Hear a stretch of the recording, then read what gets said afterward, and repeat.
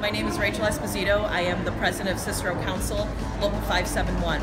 This is my first IFT convention, and I'm really excited to be here. I think that what we learned from this convention is we learn from each other, and we get a time to talk to each other because we're all experiencing the same issues, and it really is empowering to come here and learn from more experienced members and listen to their struggle and listen to their ideas. And it's really just a place to fight the good fight for our students and our communities.